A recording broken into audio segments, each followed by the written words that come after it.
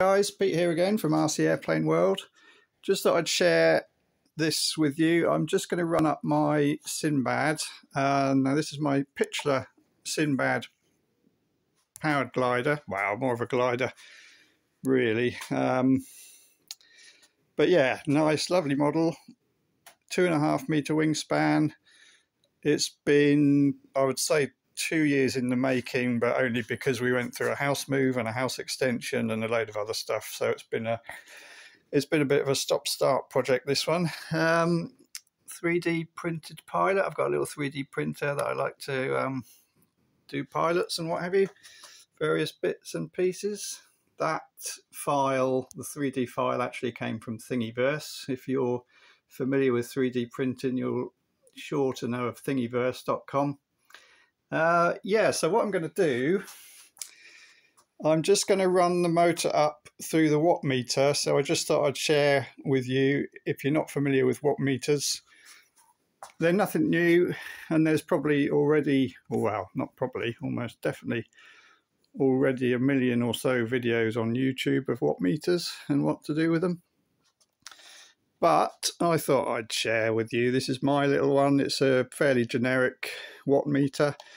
And the purpose of a watt meter, you basically connect it between the battery on the input side, the ESC, electric speed controller, on the output side, run the motor up, and you'll get various readings of the power being produced, the current draw, the voltage of the battery, and the watts being produced. And it's a very safe way of determining an electric powertrain setup if you're into your electric flight. If you're a beginner in the hobby and you've just sort of stumbled on this by chance, you don't worry about this. You're not going to be using watt meters yet. But as you get more into the hobby and you want to experiment with various brushless motor, lithium polymer battery setups, prop sizes, particularly prop sizes, because changing a propeller on an electric motor drastically affects how much current the speed controller draws.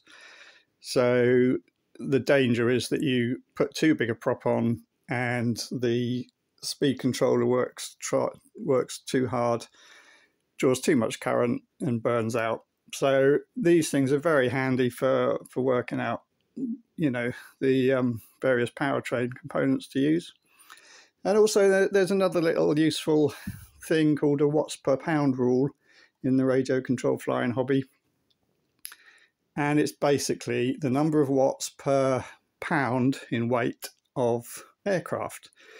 And there's a rule of thumb, so many watts per pound equate to the type of plane you want to fly, and I'll write down the values.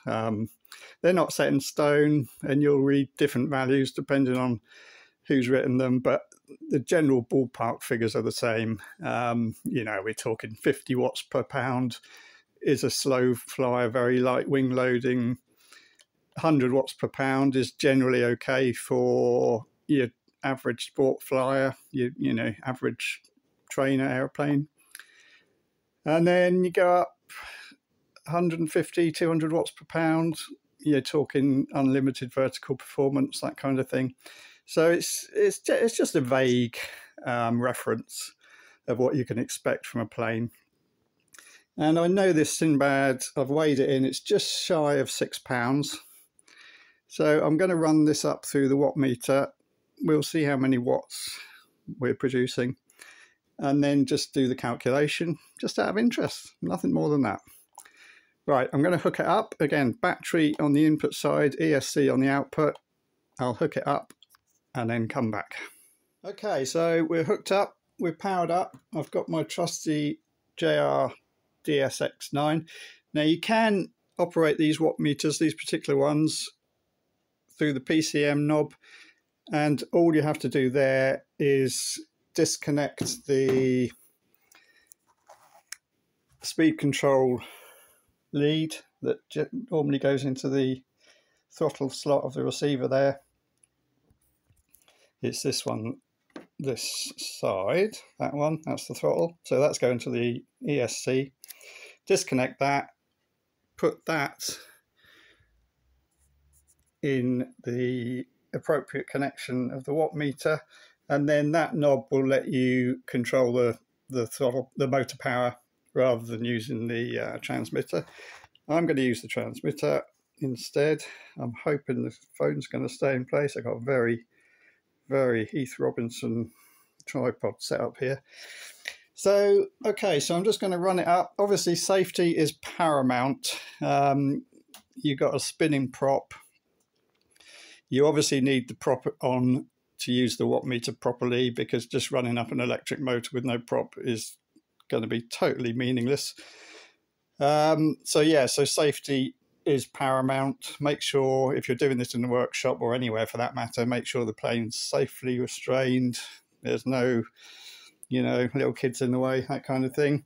Just common sense, radio control, safety stuff. This is restrained. I'm going to put my hand on it as well. So let's run it up, and you'll see, if you look at the watt meter screen, you'll see some figures change.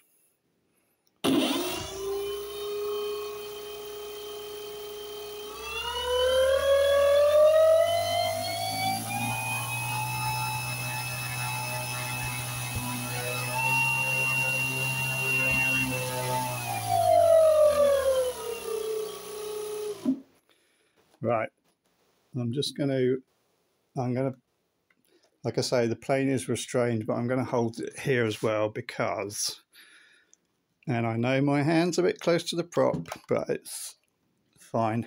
I've been doing this for a long time. I can just see the watt meter blowing off, that's all I'm thinking. Okay, so let's power it up again.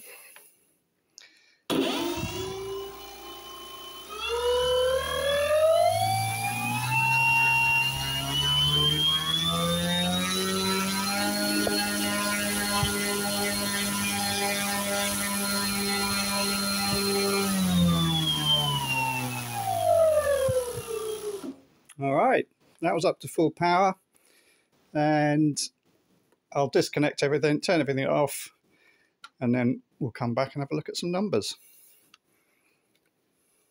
Right, so we're all powered down. That was a nice little test. By the way, this was just with a 3-cell. This is the battery I'm going to be using for this glider. It's a 3-cell, 3000 milliamp hour Turnigi Nanotech. It's actually a couple of years old, but it's had very little use. There's no puffing. I've cycled it a few times to check it. Seems fine. And as for the connectors, the blue connectors, just in case you're wondering, these are the EC3 connectors. Not as popular as the JXT these days, and even the Deans, but I just prefer them. I think it's because I had a lot of Hobby Zone, Park Zone, E-Flight planes several years ago, and these were the standard connectors, and I've just always stuck with them. So that's just my personal preference. They work, they're very easy to connect and disconnect, unlike the Deans, which can be a real pain sometimes. But yes, anyway, I digress. You saw then the display we were getting in terms of values. In the top left was the battery pack voltage. The top right was, oh dear, I've forgotten already. But anyway, it's the bottom right was the important one. That was showing how many watts and also how many milliamp hours, milliamps are being used.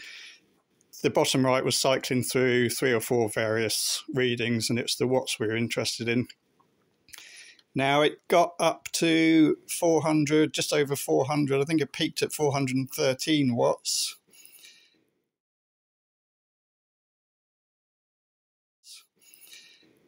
Round it down to 400. That was at full power. As I said, the glider weighs just shy of 6 pounds, but we can round it up to 6 pounds. So the watts per pound calculation is basically 400 watts divided by 6 pounds comes in at 66 watts per pound, which is fine for a plane of this style, this type. You know, it's a vintage glider. The motor is rarely going to be flown under power, I slope saw. That's my preferred radio control flying. I slope saw, so the motor is literally just to get out of trouble free card, really. If the sink comes in, the lift goes, the motor basically saves landing out at the bottom of the slope. So this is never going to be flown around under power. It's a glider with a motor for emergency situations. So because of that, 66 watts per pound is fine. If it was under 50, I'd be a bit concerned, because that's getting a bit a bit weak, a bit low in the figures. But 66, plenty of power. I could feel it the way I was holding it. I could feel it, the amount of thrust being generated and how much it was trying to be pulled forward. So yeah, I'm happy with that. So just to recap, we peaked at just over 400 watts. The model's just on a smidge under £6, call it £6 for easy maths. And yeah, 400 divided by 6 comes out at 66, thereabouts. So we've got a watts per pound value of 66. Cheers, guys. If you're not familiar with watt meters, hopefully you are now a bit more familiar with them. They're a very useful piece of kit. And as I say, the more you get into the hobby, especially if you start experimenting with powertrain setups, you need one of these. They're very cheap to buy, very simple to use. So yeah, there you go. Just say goodbye to our little guy there. Bye bye. Oh, we've even got Lottie there. Aww, she's always curious. She always wants to know what's going on. Don't you, darling? Don't you just love the way dogs cock their heads like that? All right, guys. See you soon.